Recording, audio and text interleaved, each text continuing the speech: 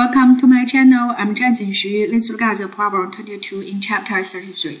Chapter 33 is about lens and optical instruments. So there we have this system with two lenses. This one is diverging, this one is converging. As we know, for diverging, the focal length f1 is negative.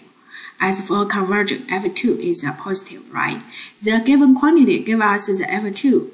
Is 34 cm, and the L, that is the distance between these two lengths, is 24 cm. This is given quantities. Now you need to find is F1. See, but now we look at this problem. First one, it tells us the parallel light get in and reflected to the F2 and then become parallel at the second time, right? And the first one we know if the parallel light this parallel light goes to diverging lens, the image should be at a focal point there. This is the image for F1. See, it is there.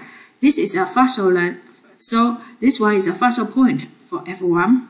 And as we know, for the converging lens, if the light come out as parallel, so that means its object is just at its focal point, right?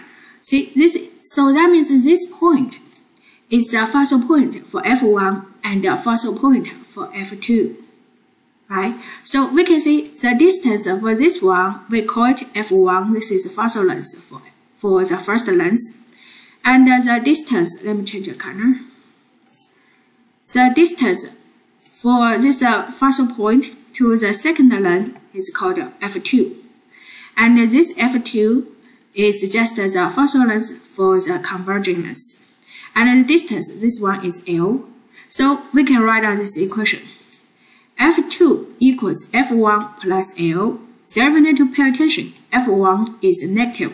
So we should take the absolute value as F1, right? Yes. Now we can do the calculation, get the absolute value for F1 as 10 cm. Then we see the F1 is negative, so it becomes negative 10 cm. Thank you.